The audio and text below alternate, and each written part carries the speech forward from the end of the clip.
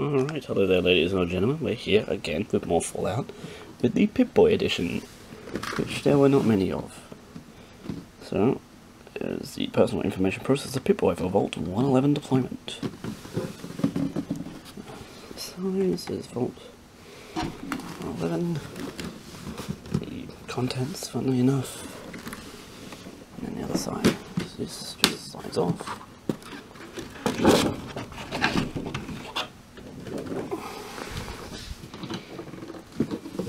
Actually know how this opens.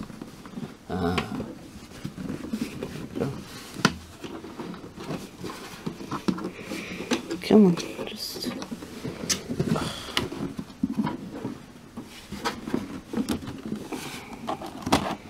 Ta-da! So there is a Pip-Boy. One Pip-Boy. One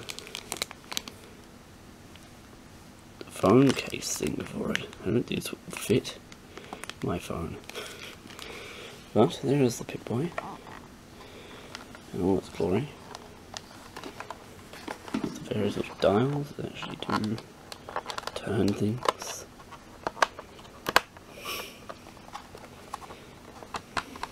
Yeah.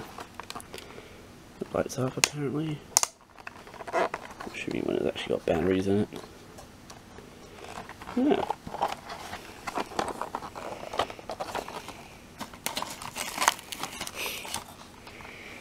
It's all nice and squishy, more padding on the inside. I don't stress too much about that. But yeah, that's the Pip-Boy.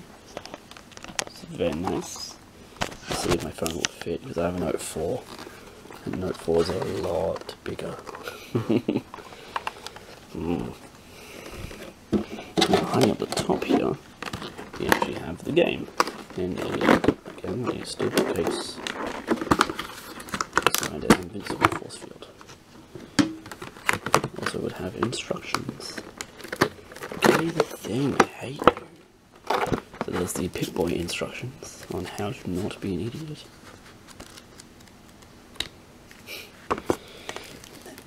This, which I'm gonna have to stab again. A bit chaotic. I like my videos chaotic, it's more fun. Maybe not for you. I mean, I'm having fun.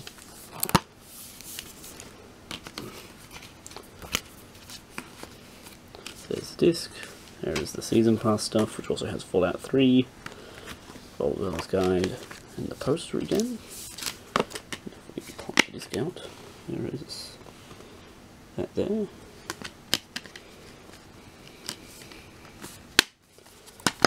And the poster is all the various perks and special things that you get. So,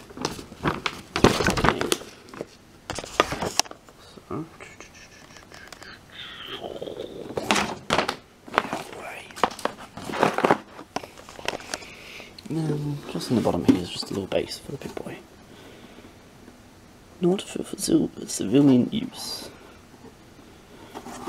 And then there is some foam. This foam's exciting. Squishy, squishy, squishy. Made in China. Squishy, squishy, made in China. Hey, whatever works, man. So yes, that is the Fallout 4 Pip-Boy edition. Yes, quite wonderful. Twiddling more levers. I don't know what that did.